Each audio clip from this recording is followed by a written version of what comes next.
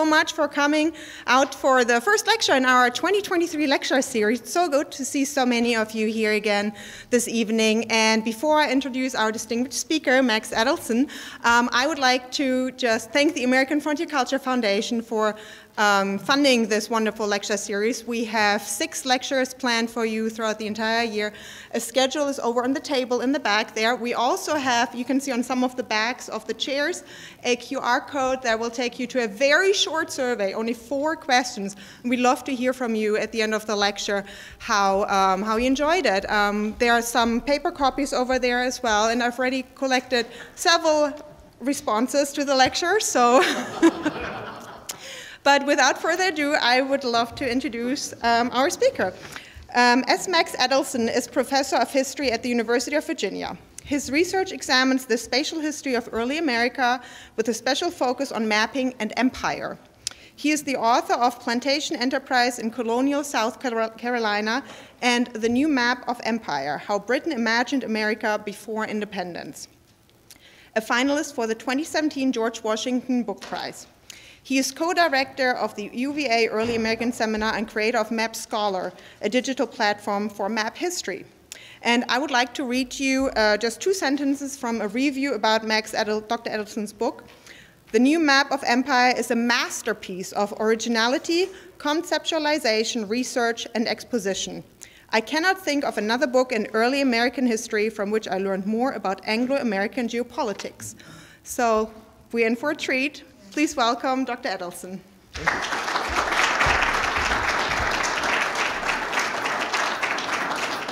Well, thank you, Dorette, and thank you to everyone here at Frontier Cultural Museum for hosting me, and thanks to all of you for coming out. And I hope you like maps, because I've got a lot of maps to show you. Today's topic is about the Proclamation of 1763 and the way it affected Virginia. This is very much connected to the book that Dorette mentioned, The New Map of Empire. There'll be a slide at the end of the lecture that has some information about the book and a free website with all the maps that the book references if you want to look at that. I am still interested in the Proclamation, and with another scholar, we're starting a new research project to look at the Proclamation of 1763 in kind of a global context. So I'm very interested in revisiting some of this work again and thinking about where I can take it from here.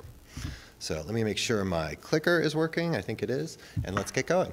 On October 7th, 1763, King George III issued a royal proclamation. More than any other document, this one defined British America in the generation before independence. The King's proclamation imposed a new geography for empire after the 7 Years' War, known as the French and Indian War in America. Britain's great military victories on land and sea forced its rivals, France and Spain, to grant huge new territorial cessions at the war's conclusion. The proclamation was an act of royal law that did many things to shape Britain's American empire. It defined the boundaries of new colonies, it planned their governments, and it gave soldiers generous grants of American land. But for Virginians, one provision of the proclamation caught their attention: the limit it imposed on Western settlement.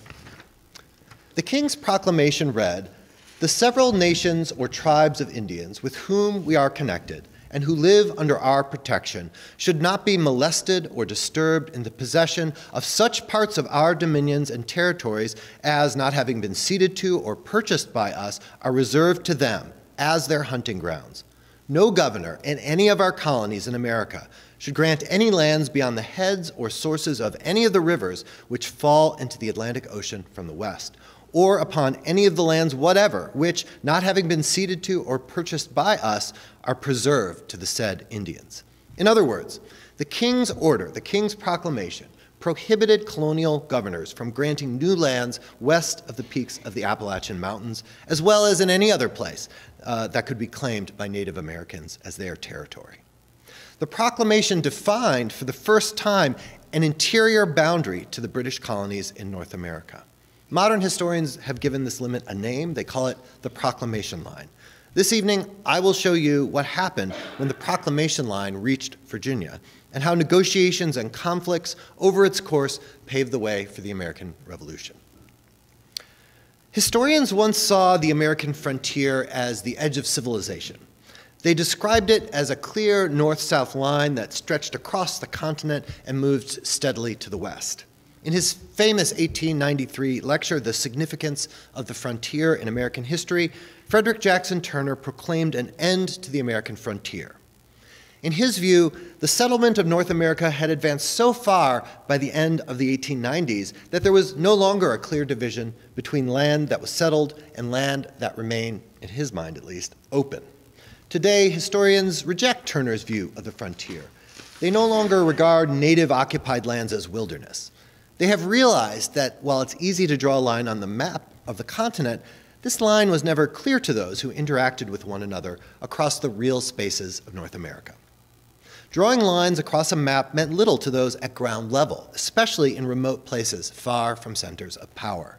The more we see the frontier as a space of interaction rather than division, the closer we get, in my view, to important truths about early America. Just over 250 years ago, however, the British made an attempt to pin down the frontier and draw a clear line across it. Today, I want to tell you the story of the Proclamation Line and the crucial importance of Virginia to its history. At the end of the French and Indian War in 1763, Britain proposed the line to keep the peace between expanding colonies and native societies. Of all the colonies, Virginia had the most to lose by limiting Western settlement. Its officials worked to maximize Virginia's territory as the line was conceived, negotiated, and surveyed. I will show you how the line defined the edge of Virginia and the Cherokee Nation and why and how its course changed. The story of the Proclamation Line in Virginia is the story of how Native Americans, American settlers, and British officials imagined geography on the frontier. Each group saw the line as a threat as well as an opportunity, a chance to redraw the map of empire to secure the futures that they wanted. Before I show you the maps that the British made to trace the Proclamation Line across Virginia, I'd like to talk about a different kind of map. In the 1720s, so decades before the 7 Years' War and the Proclamation, a Catawba Indian leader painted a map of his nation's towns and their relationship to the rest of North America on a deerskin. He presented it to British Governor Francis Nicholson of South Carolina. The map shows 11 Catawba towns as circles. Non-Catawba places appear at the edges of this network. And so here you see the Catawba towns in the center, and here are the Cherokees and the Chickasaw on the edge.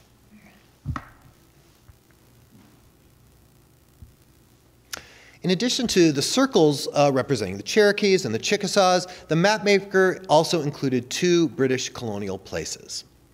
The maze-like grid on the left is Charleston, South Carolina. I think about this map a lot because if you can imagine being a Catawba Indian coming to Charleston, South Carolina in the 18th century to have a diplomatic meeting, you don't live in a society with rectilinear streets like Charleston, South Carolina. So I like the way that they pictured the city they remembered as this kind of confusing grid with lots of sharp angles in comparison to their own towns in the interior. So we see Charleston, South Carolina as this maze-like grid on the left. The square in the lower right is Virginia. So I think this is kind of an interesting contrast as well. So there's clearly a difference between the way this native mapmaker is representing native communities as circles and British communities as squares, but that doesn't mean that they are so far apart that they can't be connected together. So I think this is an important map for that reason. So what was the message that this Catawba leader wanted to send to the British with this map? First, it is a map that invited interaction. The only lines on this map are lines of connection, not division. The double lines on the Catawba deerskin map are paths and roads that link native towns and European settlements to one another. At the same time, this is a map that insists on native autonomy. Each Indian community remains distinct and separate, buffered by empty space. Throughout the colonial period, Native Americans wanted trade and connection with Europeans, but not at the price of giving up their independence. This map, one of a few surviving indigenous maps of North America, pictures these core values. The idea of the Proclamation Line emerged during the French and Indian War, at a time when the British were desperate to persuade Native Americans to side with them rather than the French. The British understood that the price of alliance was a promise to respect native lands and restrict colonial encroachment. At the war's conclusion, native people understood their vulnerability in a world in which Britain stood alone as the sole imperial power in eastern North America. A confederation of Great Lakes Indians under Pontiac attacked British forts in April 1763, demonstrating native hostility to the idea of British domination in North America. By the time George III issued his proclamation in October, British officials made peace with Native Americans the linchpin of their plan for America. The best way to secure peace, they believed, was to limit the western expansion of the colonies. As British officials formulated the Proclamation of 1763, they sketched out the very first image of the Proclamation Line in a report to the King. This map sits at the UK National Archives at Kew. It is a hand-colored and annotated copy of a popular map by Emmanuel Bowen that was rushed into print in 1763. If you were a British subject eager to celebrate the great victory in the 7 Years' War, you might have gone to a Fleet Street print shop and purchased this map kind of as a patriotic memento to celebrate the war's conclusion and Britain's great victories. If you had kept up with the news of the war, if you were still reading and purchasing printed accounts of the battles that made this war so historic, if you followed the treaty talks that were taking place in Paris to determine the peace, you would have found this map useful. It shows all the places that the great powers of Europe traded at the negotiating table in Paris. Above all, this was a map that celebrated the grandeur of the British Empire in America in 1763. It shows the king's dominions on the continent stretching from the Atlantic coast all the way to the Mississippi River. It includes blocks of text here printed in the Atlantic Ocean. These are actually provisions from the Treaty of Paris that show the legal language by which these new territories were granted to Britain. British officials at the Board of Trade was basically the committee that was in charge of overseeing the colonies and formulating colonial policy. So British officials at the Board of Trade purchased a copy of this map. They colored it by hand in their offices, and they submitted it to King George III on June 8, 1763, with an extensive report on how to deal with the new territories in America. The map illustrated the geographic provisions of their plan for the post-war British Empire. So you can see some of the details on this map. I'll highlight some others. So this pink-colored wedge up at the top, that's the new British colony of Quebec. It is a revision of the way the French had conceived of New France as a much more expansive colony. And you can see also down here, Florida, which had been a Spanish province. Now you have the British colony of East Florida here, and West Florida, sort of on the panhandle going all the way to the Mississippi.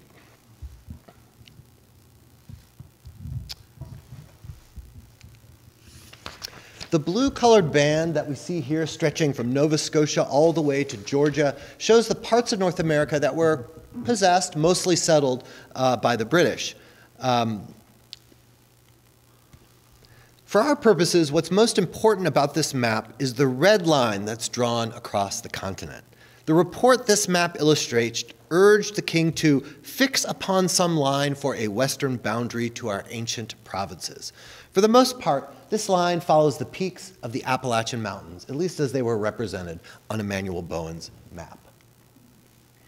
But when it reached Virginia, the line veers dramatically to the west, through the mountains, terminating at the Ohio River. Let's zoom in on this small portion of the map that covers the Virginia frontier. If you look closely, you can see the logic of this line.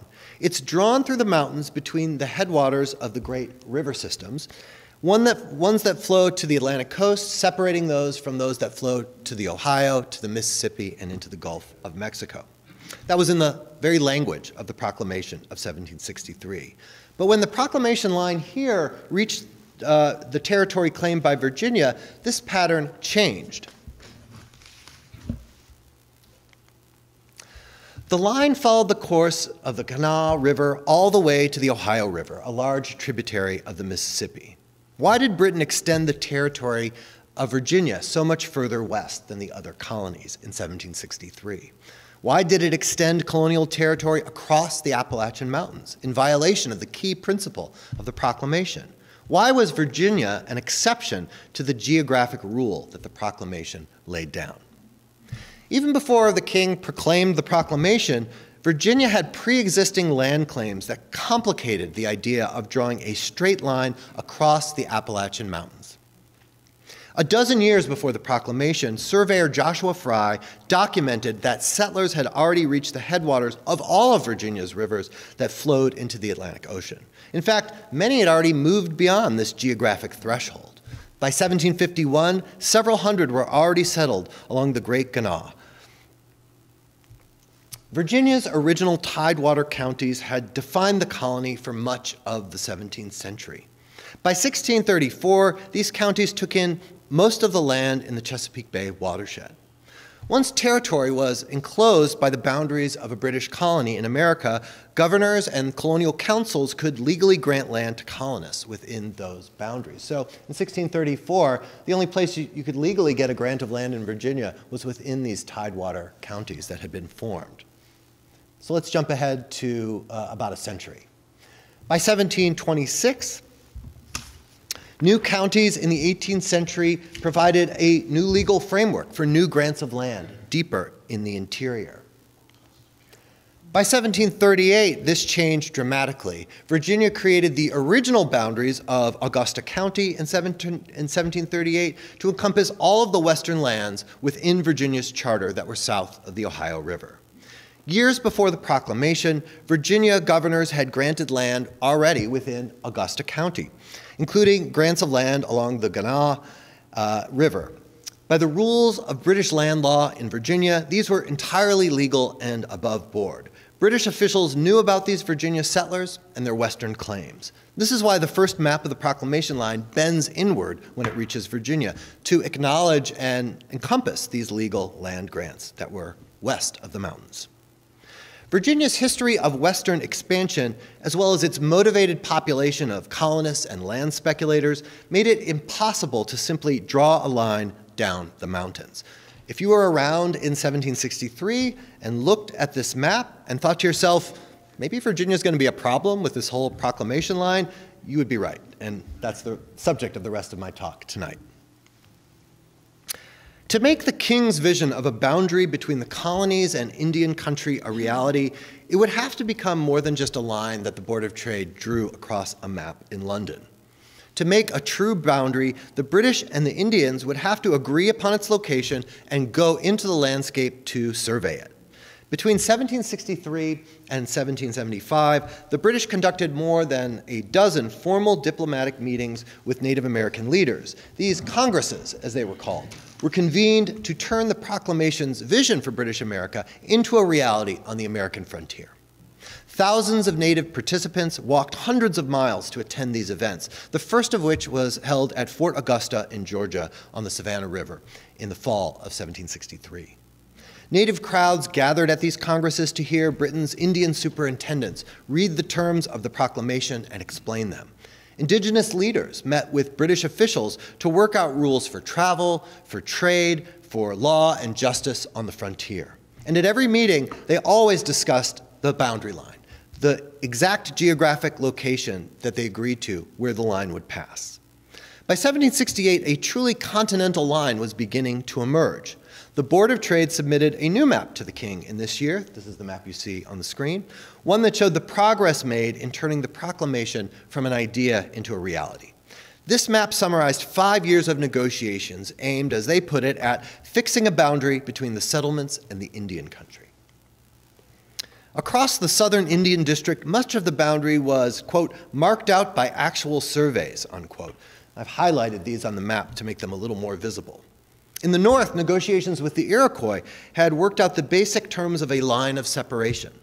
All that remained to do to complete this great work of diplomacy was to set the boundary between the Cherokee Nation and Virginia and convene a new round of Indian congresses to ratify and survey this agreement. The Cherokees met with British Indian Superintendent John Stuart at Hard Labor Creek in South Carolina in 1768. There, Cherokee leaders proposed that the boundary between Virginia and the Cherokee Nation should follow the natural course of the Kanawha River. This was exactly the boundary that was marked on the first map of the Proclamation Line. Virginia's new governor, Norburn Berkeley, the 4th Baron Botetourt, rejected this line. He said it was too restrictive.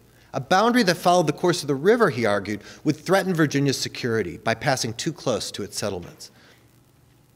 It also betrayed promises made to colonists who were already settled on the western banks of the river, lands that would now be thrown into Indian country under the Cherokee Plan. In response to this British demand, the Cherokees retracted their proposal. They agreed that both sides of the Kanawha should be located on the Virginia side of the boundary. On the map, you can see how the line negotiated at hard labor defined the Virginia frontier.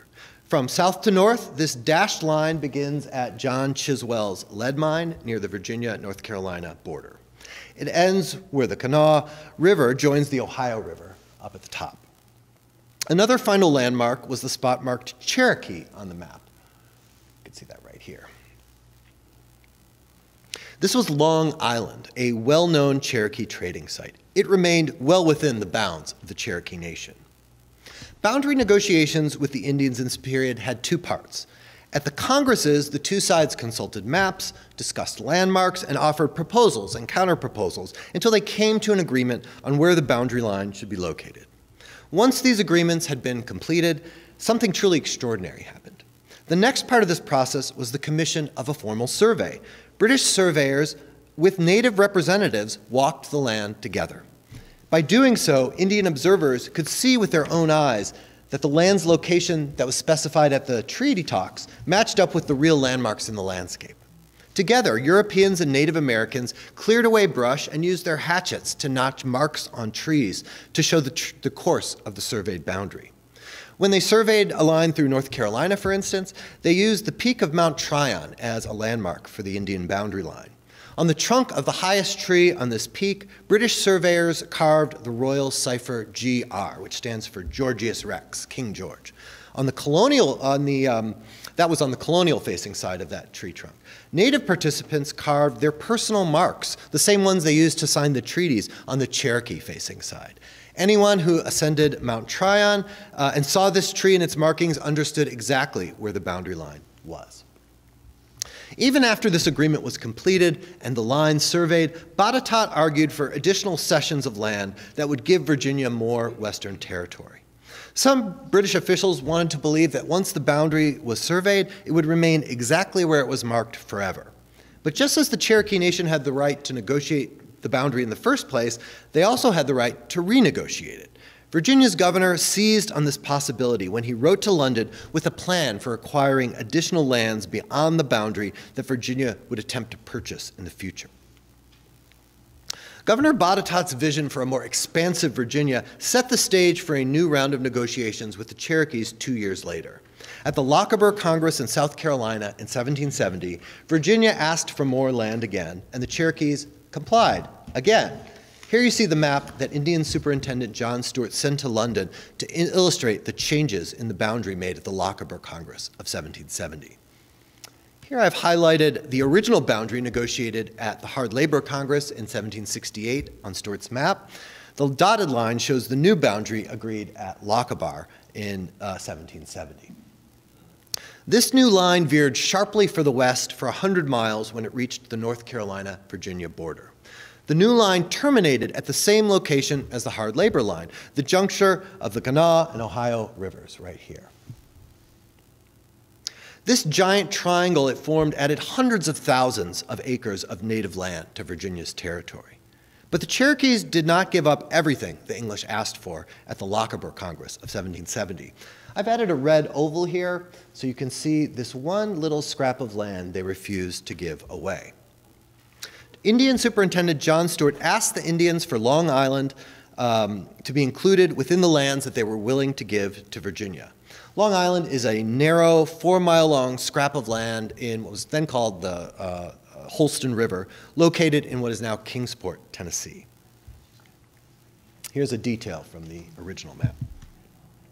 Although the Cherokees yielded on every other point, Stuart reported that, quote, no consideration would make them consent, unquote, to give up Long Island.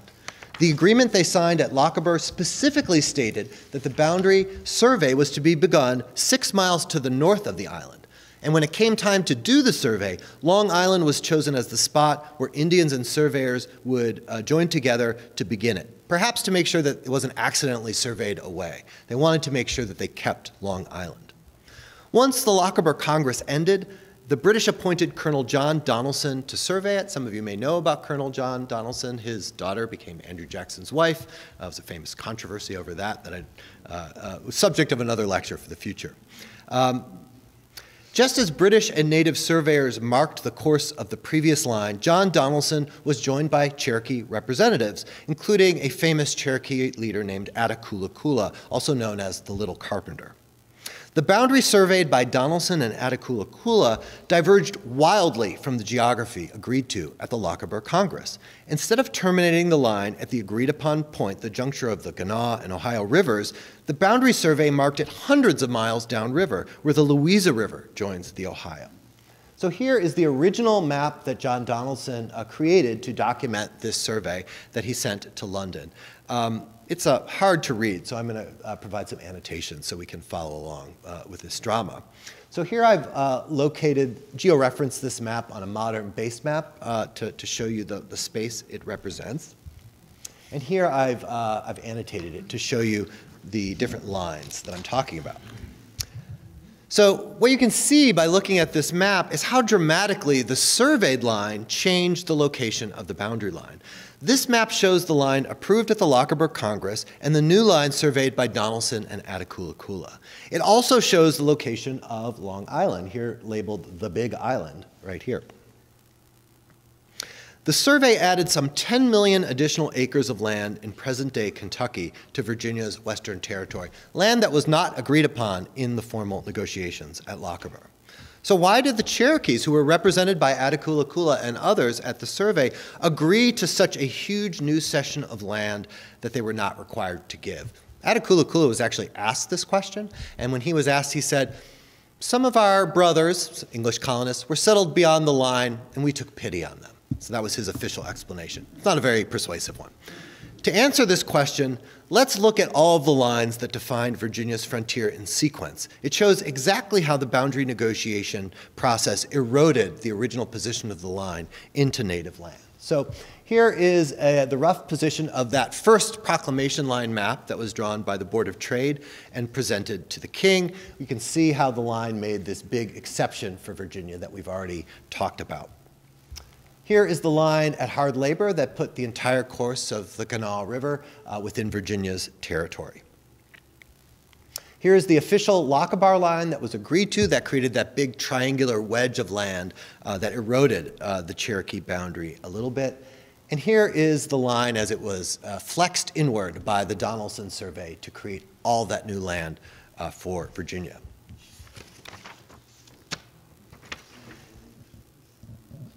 Looking at this in sequence, watching these lines move steadily into the interior illustrates a dynamic that historians have called dispossession by treaty. This is the idea that Europeans and the Euro-Americans who followed them used diplomacy to push land claims deeper and deeper into Indian country, pushing native people off their lands. Though this process was, at least by European and American terms, legal, it seemed to betray the promise at the heart of the proclamation, the idea that colonists and indigenous people could live side by side on their lands in peace with some kind of stability and predictability into the future. Ultimately, I think that this idea of dispossession by treaty does tell an accurate story of Western expansion and British America in the early United States, but it doesn't explain all the dynamics that I've shown you so far. We can also use these maps to understand, with a little more depth and complexity, the Cherokee strategy for survival in the generation before the American Revolution. And to do this, we need to return to that little scrap of land on the Holston River that the Cherokees refused to give away, Long Island. John Stuart drew a map in 1764 that located the Cherokee Nation in relation to British colonies and other native nations of the South. And I have to say, this is one of the only maps that shows native peoples actually having nations with boundaries that encompass their whole territory. When you look at old maps of early America, you often see what map scholars call ethnonyms, basically the names of tribes drawn across space. They almost never have boundaries, right? Because from a European perspective, these native nations had the right to own the land they lived on, but they weren't real governments. According to Europeans, they weren't real states. They weren't real nations. This is one of the only maps that actually creates boundaries around not only the Cherokee Nation here, but also the Chickasaw Nation, the Choctaw Nation, and the massive boundaries of the Creek Nation.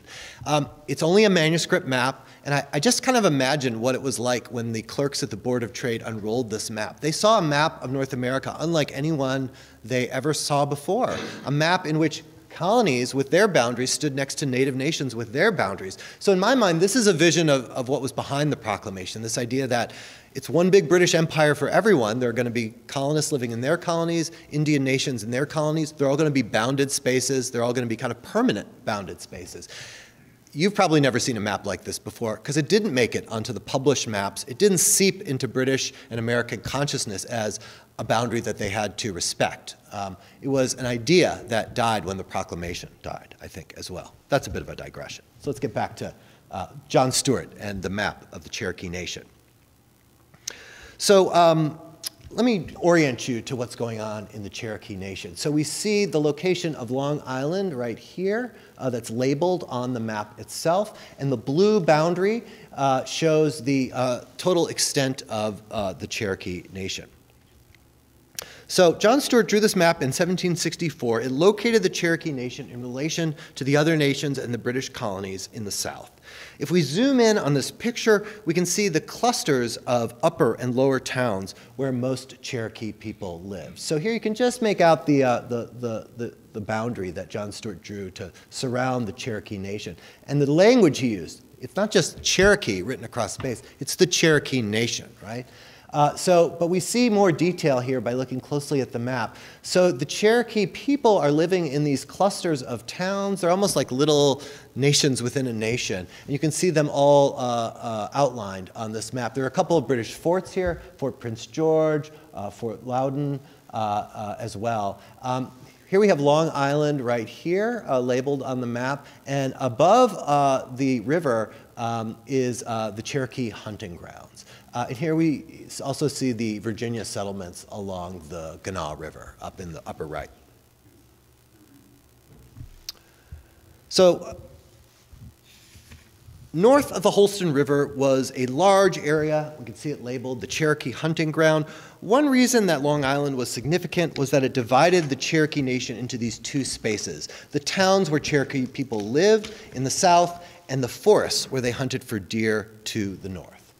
So we can create a new annotated map based on John Stuart's map that shows these two parts. The red circle is the one I want you to pay attention to because I'm going to reproduce this red circle on more maps so we can see the relationship of the Cherokee towns, the homeland of the Cherokee Nation, in relation to some of these negotiated lines. The blue boundary is the entire nation, and here we can see Long Island kind of dividing those two spaces. So the red circle shows the populated area of the Cherokee Nation. The blue circle, the boundaries that include the hunting grounds and the whole territory.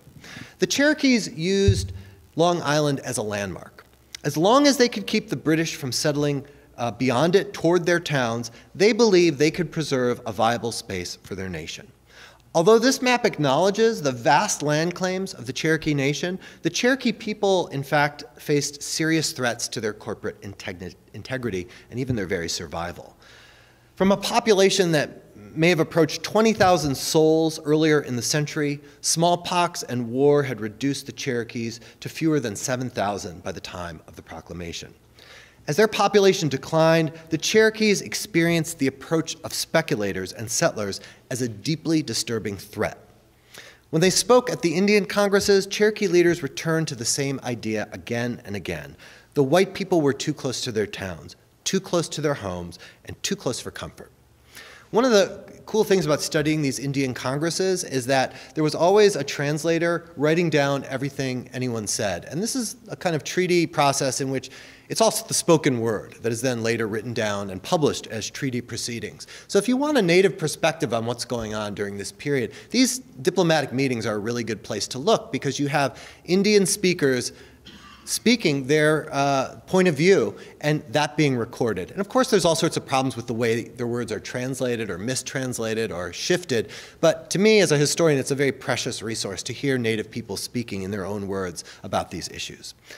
Attakullakulla spoke at several of these congresses. He told those assembled at Lochaber how the approach of colonists felt to Cherokee people in the towns. In his words, it seems like stepping out of the door to be at the white people's settlements.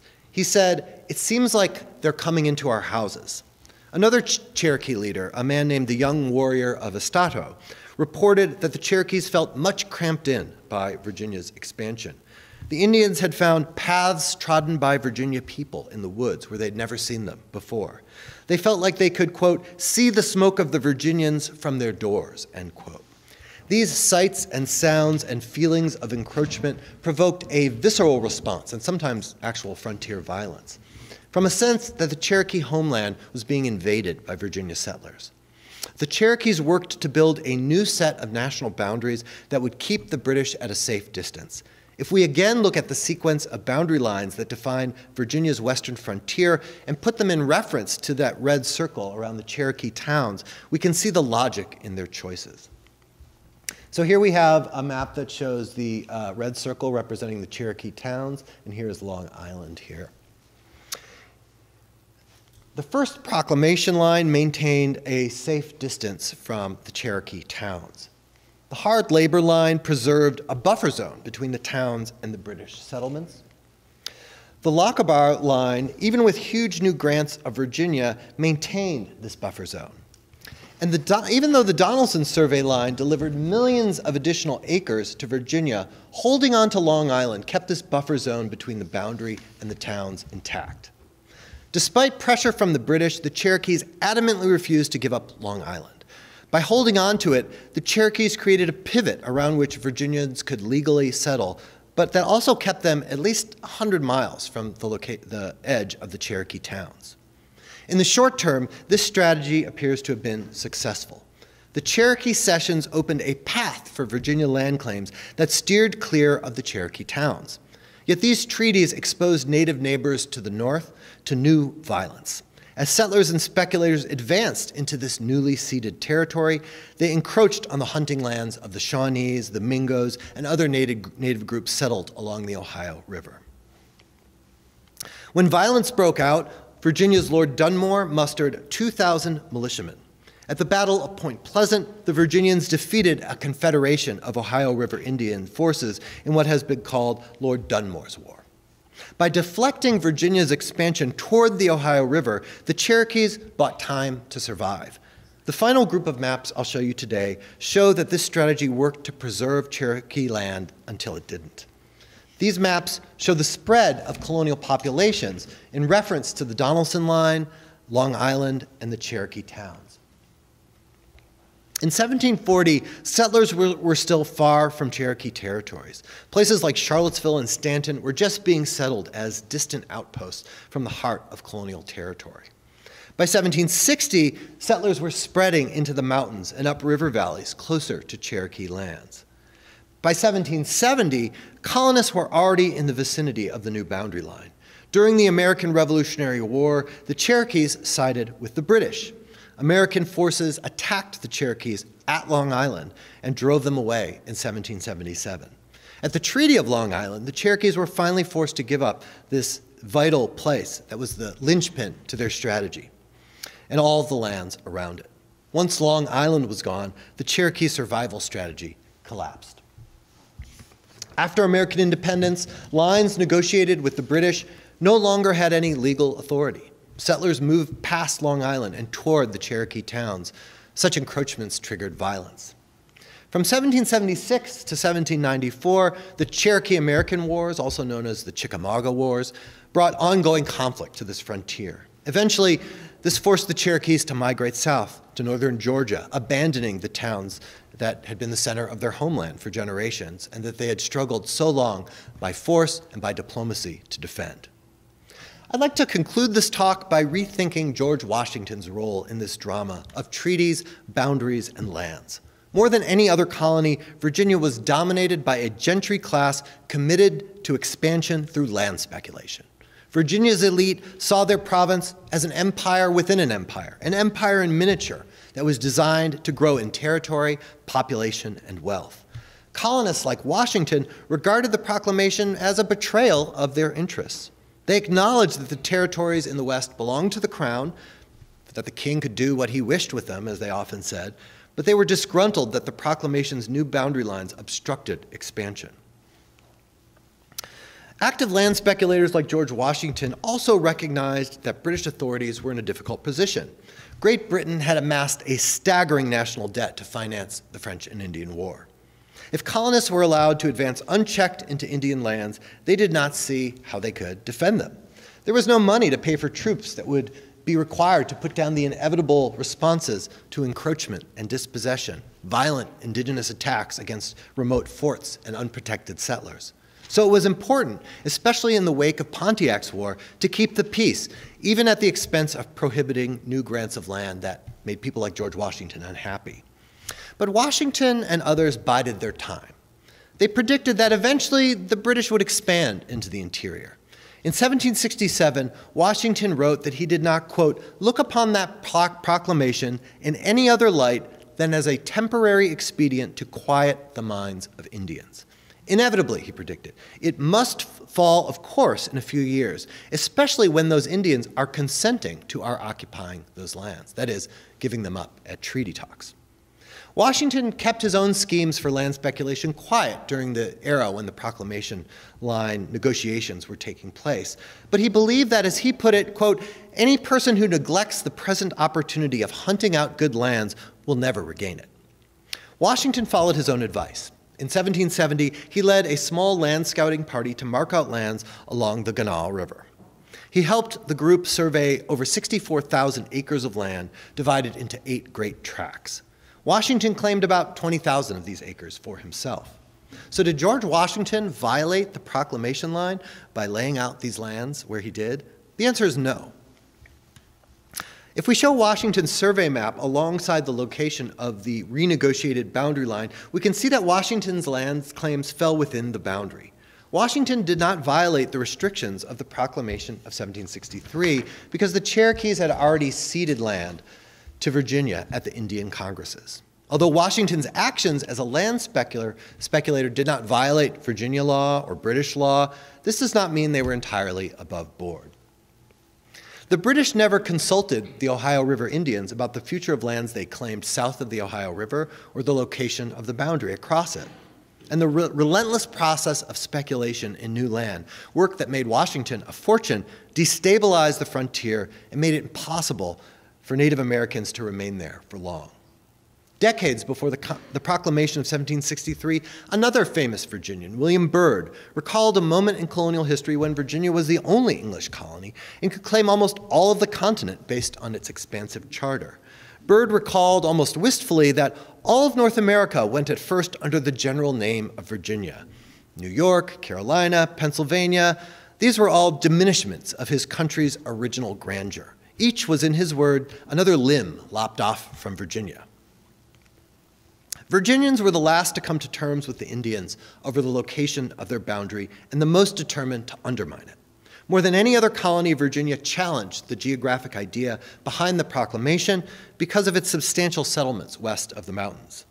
Over the course of the 1760s and early 1770s, Virginia's governors used settlements and grants along the Kanawha River to keep Virginia's vision of reclaiming a vast American empire alive. The Cherokees faced this moment with a clear-eyed sense of the need to contain Virginia's expansion. They took the British at their word and engaged in negotiations to create a boundary with colonial America that they could live with. Although they failed to hold on to their homeland, the Cherokees were never duped or deceived. They were shrewd negotiators who put a bold strategic plan in place to create a buffer zone with British America. The coming of the American Revolution ended this strategy for survival, but it did not diminish this legacy. Thanks very much.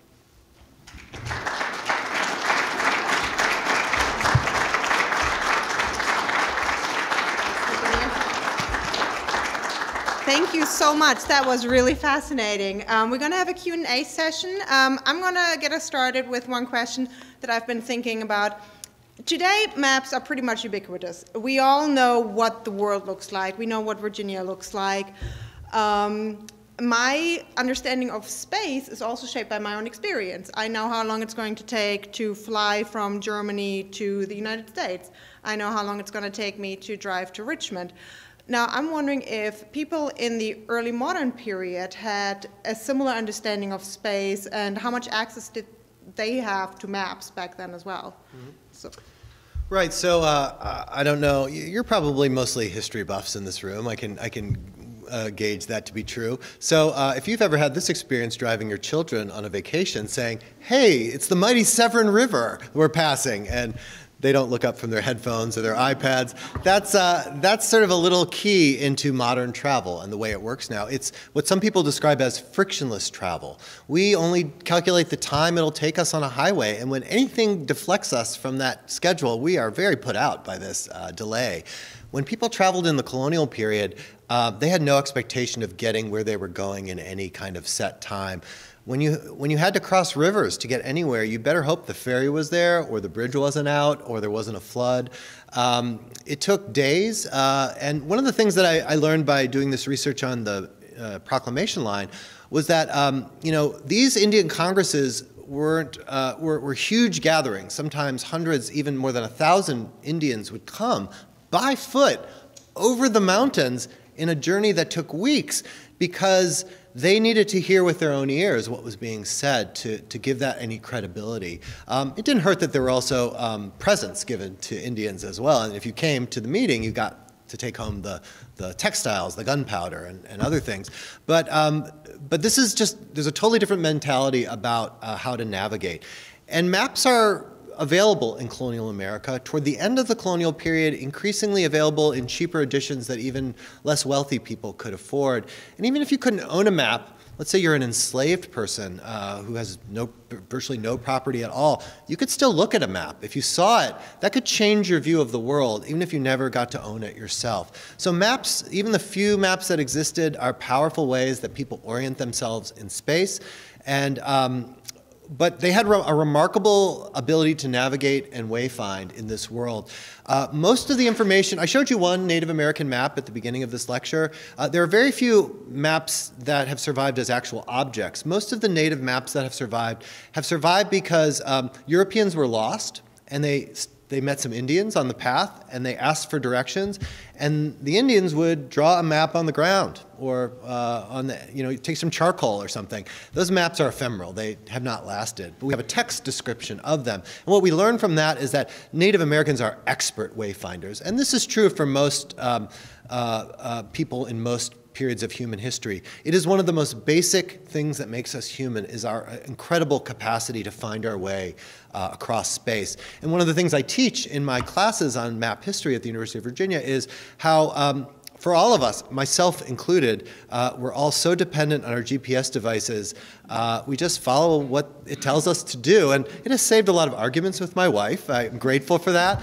But on the other hand, it degrades our sense of how to find our way in space. So some of the things I do as a teacher is I will ask students to sketch the route that they took to get to class and name the landmarks and post those, and we'll compare them.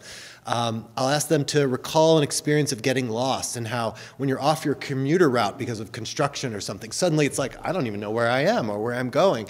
And so part of our challenge about being modern people, we have all this amazing technology. When it breaks down, how do we draw on those deeper human resources to get where we're going? I think it's profoundly different the way we live now.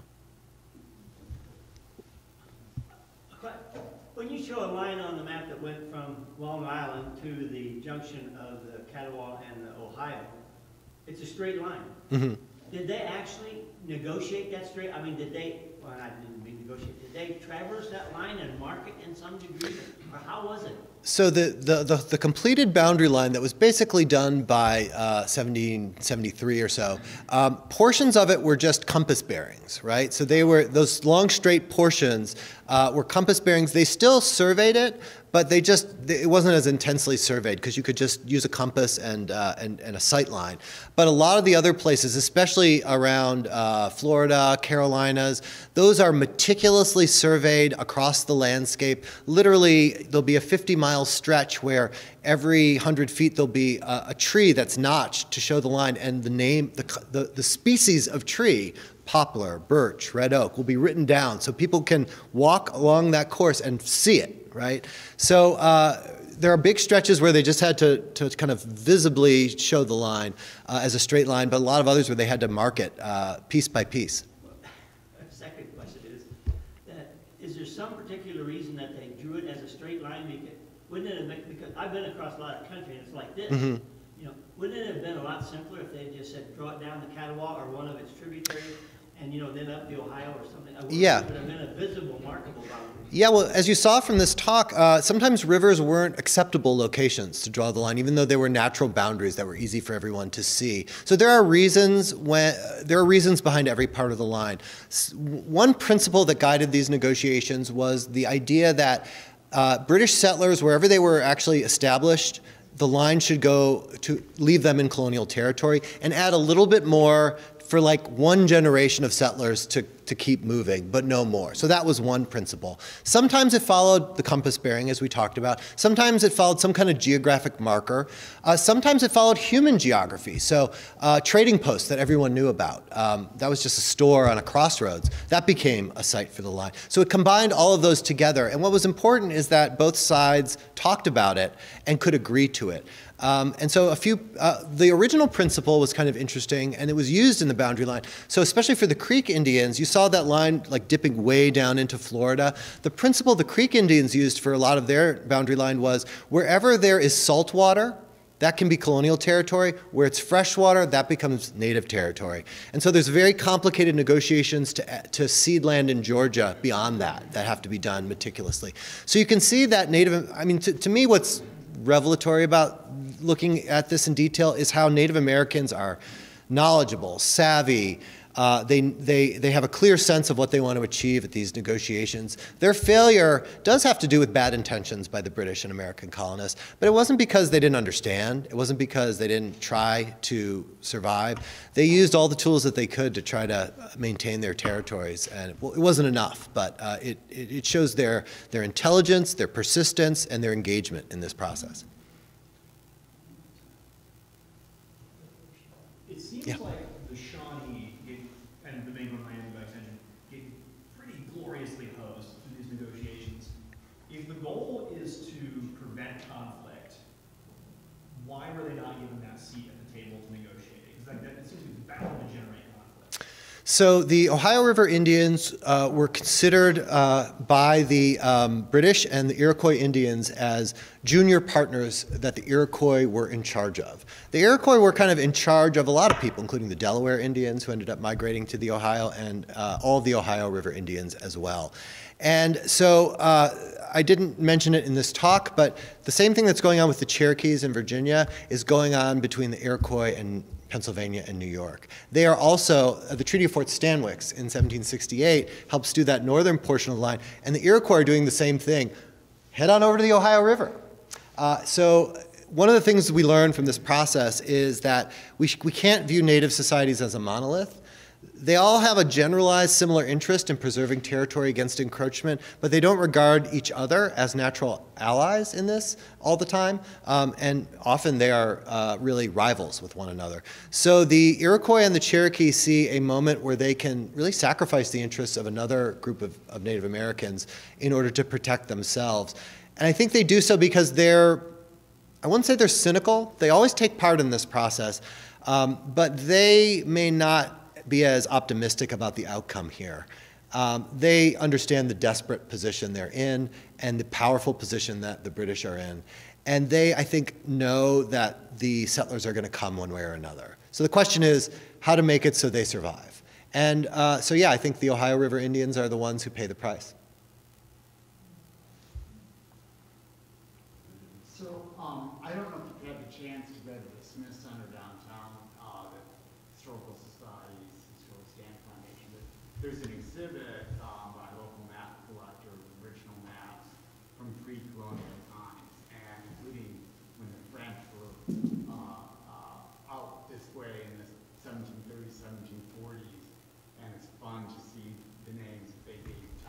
and certain mountains. The question I had, may get back to you mentioned Mr. Bird. So if you go to the Augusta County Courthouse, in front of it, there's a Jedediah Hotchkiss map, and I know he's from the, this is obviously from much later, but it portends, because Stanton had, my understanding, was the first courthouse in the British colonial rule west of the Blue Ridge. But it shows Augusta County all the way up to where St. Louis is, up to Chicago, Detroit, and then it does have Fort Duquesne and then on down. So I was, as you were talking, I was trying to equate what that map, what that era might have represented and when. So I was trying to... Yeah, in fact, if you go out of this hall today, there's a map on the other side that shows the more modern and the original boundaries of Augusta County, which is interesting. So I think, I do want to visit that historical center and take a look at those maps, of course. So Augusta County, I mean, the way British charters work typically, not for all of them, but for most of the westward-facing colonies, is they're defined by lines of latitude. They are not defined by lines of longitude. So they usually don't have a western boundary built into the charters. So there's some famous maps. I bet you have a copy of the John Mitchell map somewhere displayed around here. So there's famous maps that show the boundaries going all the way off the edge of the map, all the way to the South Sea, as they put it, the Pacific Ocean. And of course, there's no English people out there. Native people live on that land. They've never seen an English person. No English person's ever visited them. The French are out there. They don't respect those claims. But the British aren't operating in indigenous law or French law. They're just operating into British law. So that's how that huge Augusta County boundary makes sense, right? The king has already authorized them to establish the mechanisms of civil government, including counties, within the charter that they've been granted. That means that other British colonies cannot infringe on those boundaries. And there's often, there's historic controversies like the one between the Penn family and the Calvert family about Maryland and Pennsylvania, about where the boundaries actually are. But once you have the boundaries, if you're willing to do what it takes to define those county boundaries, even one as ridiculous as the original Augusta County, you can do so. And that, I mean, this is important for our story because the way a lot of historians talk about land of settlers is almost like they're like a force of nature. They pour over the mountains like zombies in a zombie movie. And a line cannot stop them. A line on the map cannot stop them. But these settlers do not want to illegally settle on the land because some of them do, but eventually they'd like to own that land because if you own the land, you can legally sell it to someone. You can mortgage it. You can do all sorts of things with it. It becomes much more valuable to you, and you're a British subject. You don't want to violate the law. You want to work within the law and be a proper British subject and get the benefits of that, which include the appreciation of the value of your property and the ability to use it commercially. So I think settlers are, in a sense, the bad guys in this story, but they also, just like the Cherokees have a logic to their decisions, these settlers do as well. So the proclamation is a threat to them because what it's saying is you can go if you can survive, but nothing you settle will be legal. And for speculators and land settlers, that stops their business. That makes it impossible for them to do what they want to do. It really is a threat to them. It's not a threat that they can stop them. It's a threat that their land will be valueless. Thank you. Sure. Yes. What was the level of technological sophistication on the part of the tribes that you're conceptually on things like cartography, latitude and longitude, all of the things that were second nature to the British negotiators? Were they meeting on level technological planes? I'm sure there were some Native Americans who learned European surveying techniques. But Native Americans before the early 19th century, I would imagine that, I know this to be true, that by the time the Cherokee are trying to maintain themselves in Georgia, they're taking on the trappings of civil society. They own slaves. They're engaged in commercial agriculture. They're wearing Western clothes. They're practicing Western agriculture. They have education. They have a legal system. They're trying to be as American as possible in order to survive. And I'm sure that they also used modern surveying techniques. But for most of the colonial period, they do not use this. And that Catawba deerskin map gives you a sense of how Indians approach space. They knew where their lands were. And they had a deep and intimate knowledge with landmarks and physical geography and wayfinding. But Indian societies weren't cheek by jowl together the way Western countries are in like Europe or the states of the United States. There was usually empty space that was sort of owned by no one that you kept as a kind of buffer. And so this is what makes the Cherokee strategy make sense as well. So there was no need to use those techniques to survey national boundaries or anything like that. They didn't use those survey techniques to survey plots of land or anything like that as well until forced to by Europeans. So the Catawba who drew that deerskin map, they were at that first treaty, the first Indian Congress that I talked about in 1763 at Augusta, the Catawba were really reduced by the smallpox epidemic. And so they agreed to one of the first Indian reservations, measured Indian reservations in North America. And so a surveyor came out, and if you know the map, the border of South Carolina and North Carolina, there's a little square-shaped notch. That is part of the boundary of the Catawba Nation that was created as the first real reservation. And so Indians took part in that. They accompanied surveyors to survey it. They knew where the line was. And those who survived within the boundaries of British America had to learn to use those techniques to survive. But it wasn't a natural part of their society or a necessary part of their society before that. Yeah. Yeah, first of all, I'd like to thank you for the lecture. I learned a great deal. I'm the one that's got the exhibit at the Smith Center in town. Terrific. And all original maps in there from early 1600s all the way to 1800 to trace the American changes that were going on.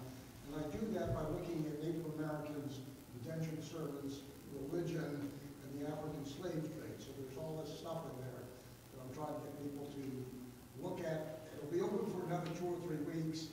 It's been open for almost a year. And maybe if you come over to the mountain, I'll give you a tour. I'd love that. That'd be great. I'm just an amateur. You know, Well, if anybody wants to see it, please get in touch with me. I'd be happy to give you a little. Fantastic. So I also want to invite you to come to UVA, where we have a fantastic new early American map collection, the Seymour Schwartz collection of North American maps that I'm working with students right now. So I hope you visit us as well. Thank you. And if there are no more questions, I was wondering if you could just talk very briefly about your website, because I found that a really fascinating source for anyone who's interested in maps. Right, so as you've seen, I'm not just interested in the documentary history of this, I'm also interested in the visual history of it. And so I became a digital humanities scholar in order to show these maps. And so with a team at UVA, we created a platform to do some of the visualizations that you saw tonight. All of those maps are available at mapscholar.org/empire. They're all annotated. I would love it if you bought the book as well, and the book with the website together provide, I think, a pretty rich reading experience. But my goal in writing this book, the book itself doesn't have a lot of maps in it. There were too many maps to choose from, and I wanted to show just the range, the vitality, the superabundance of maps that are often left out of this history. So the book is available for purchase. The website is free, and I would encourage you to go over and look at it. We're not really doing too much new development with Map Scholar, but I think the tool is still really effective, and it produced some of the visualizations you saw today. I am teaching digital humanities at UVA to students to do this kind of map history. I now use ArcGIS tools, which are really good for this purpose. I really believe that in another generation, we're going to be reading history really differently. So right now, I've got a kind of, the traditional print book and then the website you consult alongside it. Those two things are going to come together, and I hope to produce scholarship that kind of leads the way in that direction. I think it's a pretty exciting development, especially if you're interested in maps and geography like I am. And we're very excited to see what else you are going to develop with your students. But thank you very much for coming here, and thank you. Thanks. Thank you. Thank you for watching this talk. If you share our passion for early American history and would like to support free programs like this, please consider making a donation to the American Frontier Culture Foundation at frontierculturefoundation.org. Thank you for your support, and we hope to see you in person at the Frontier Culture Museum in Stanton, Virginia.